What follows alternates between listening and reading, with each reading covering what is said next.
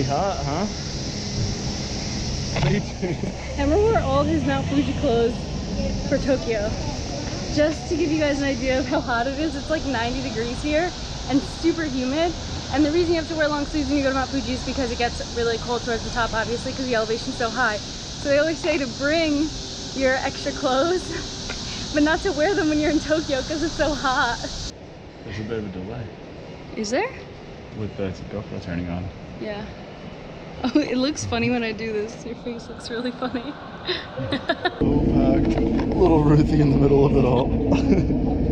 I heard it's really hard to get around the expressway bus terminal just because it's confusing for foreigners, but we've just been following a map and we found it so far. We'll see if our bus itself is easy to find, but I'm not even going to try so much right now. I'm just going to get familiar with it because our bus isn't for another like 2 hours. Into the lobby to see if it's easy to understand what's going on. I like doing this because it's more like, oh, it's just casual. Oh my god, it's really good.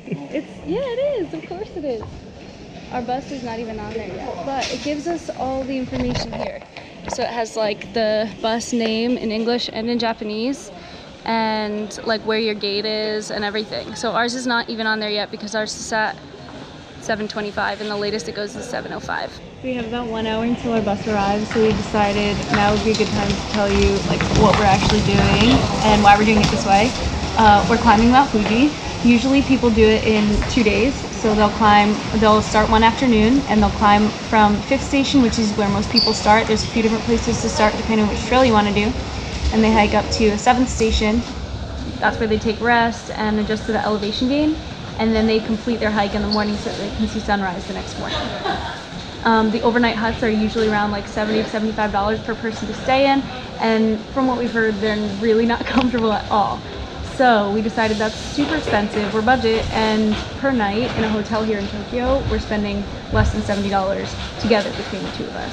So we decided it's not going to be worth it for us to do this like overnight 2-day thing to try and adjust to the elevation gain. So we decided that we're going to try to do it all in one day.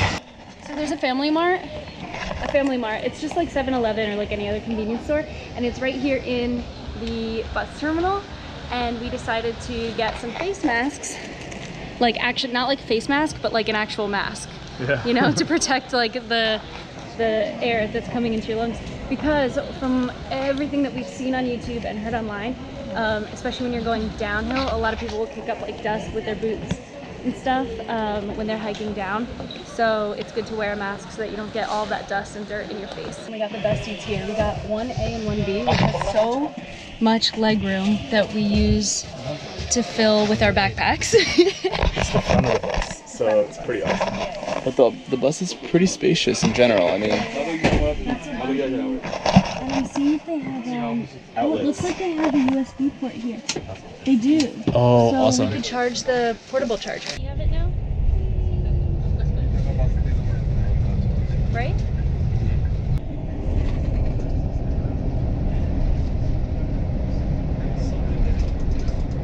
The bus actually got us here like half an hour early, which is awesome. So that gives us an extra like half hour to be able to adjust, I think, to the altitude. But I'm not really feeling anything right now. I feel really good. I'm ready to go, honestly. Yeah. It's drizzling a little bit outside. There's a store in here, so you could like pick up anything that you need. So if you need a headband, if you need a raincoat, if you need a hat, anything, you can pretty much get it from here. So if you didn't get it in Tokyo, you can pick it up here. They also have lockers that you could leave your stuff in. Sorry. Just need to stretch. I need to take out my shoes and drink some water, and then we're ready to go. So we just started our ascent. We're heading up to the Yoshida Trail from the 5th Station Information Center and Stops, which is where the bus dropped us off. But I think neither of us are feeling too tired right now, right?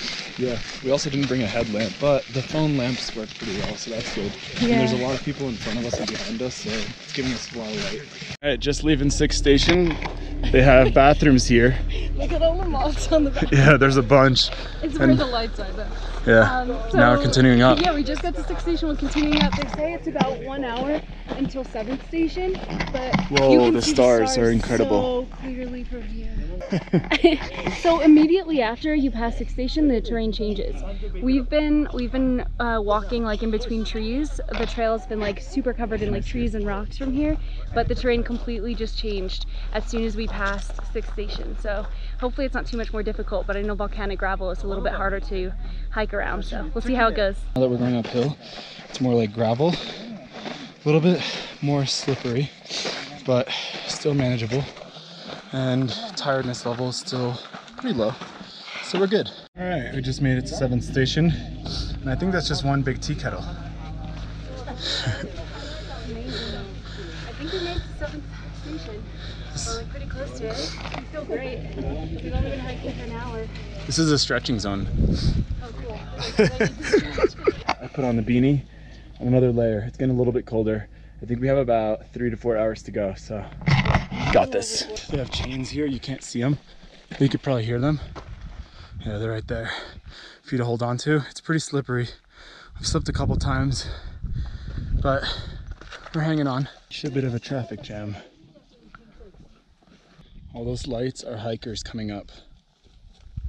It's definitely busy season, but Yeah. it's just like a break along the trail. Great, we made it to 8th station.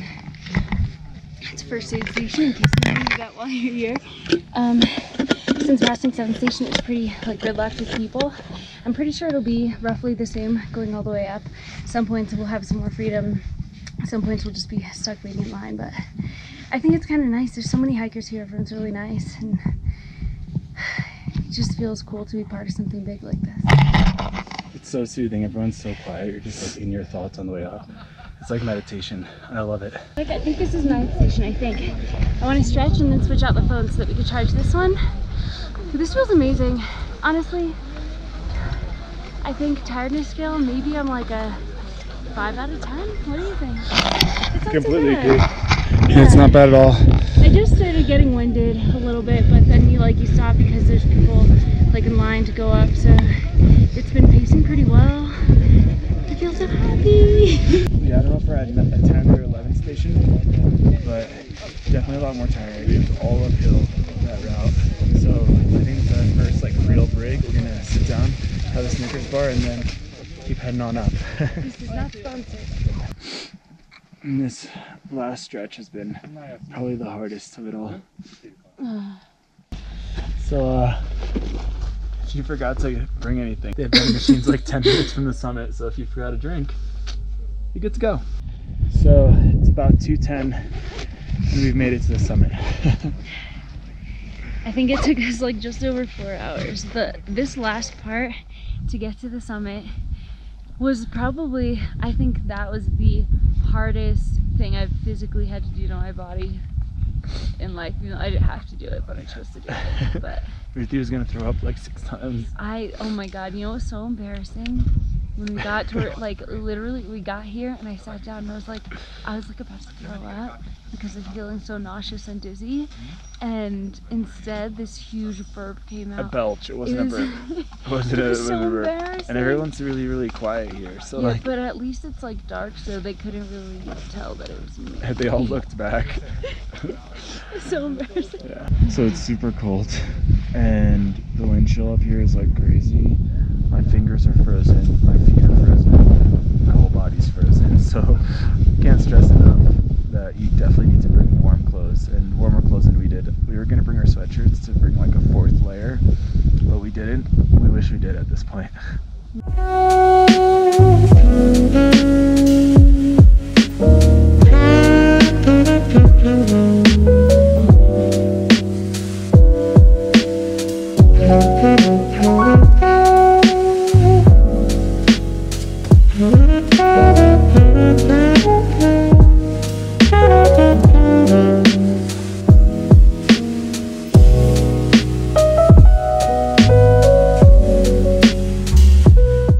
That was probably the most beautiful sunrise I've seen in my whole entire life. I'm pretty sure that was the most beautiful anything I've ever seen in my whole life.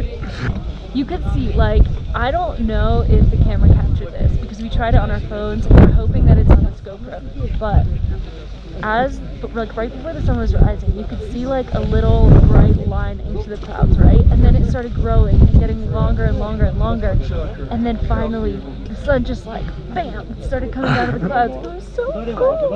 I've never seen a sunrise like that. The best thing is, it's not as cold as it was before because my fingers were freezing. So I think we might like walk around. So. Yeah, it's a little warmer now. I think we're gonna walk around to try and like warm ourselves up because we've just been sitting here for 3 whole hours.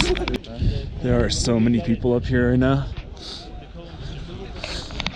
are all people who made the climb. They're all really nice people.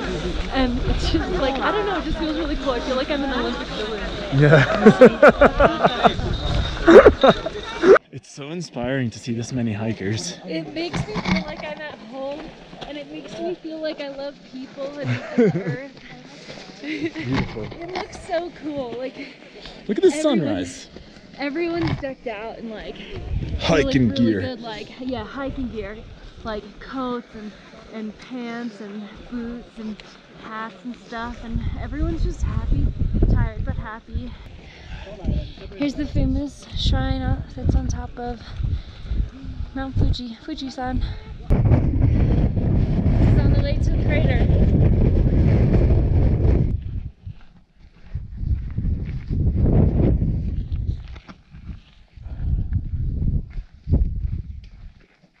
Wow. Oh, look, the GoPro got all wet from all this fog. Look, Hammer put on his face mask. See, I told you it wasn't like lotion face mask, you know? I'm ready to go now.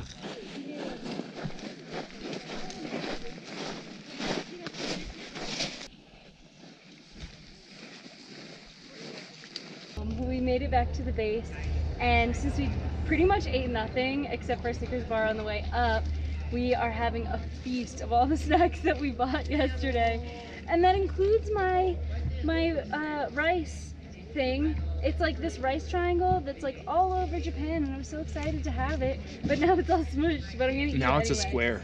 I'm a huge rice fan. I feel like most people are either pasta or rice, like noodles or rice, and I'm a rice girl. It's not like this is like amazing, it's something incredible, but it's just like really good rice and seaweed, so it's kind of like sushi but without the fish. It's just like rice and seaweed, but it tastes really good to me. We got these red bean pastry things, and they're incredible. I want to like They look make so them good. really cold Yeah, right? and then have them, because they kind of remind me of like when you have sushi, you get these little mochi balls at the end and they have ice cream inside. It reminds me of that. So I want to make it I think that's what this is. But I want to make it that because it's not cold right now. They got me on the Snickers wave, and I can't go back. There's nothing like a post-workout Snickers. When you are just so like tired and hungry and all that, like Snickers is really the way to go.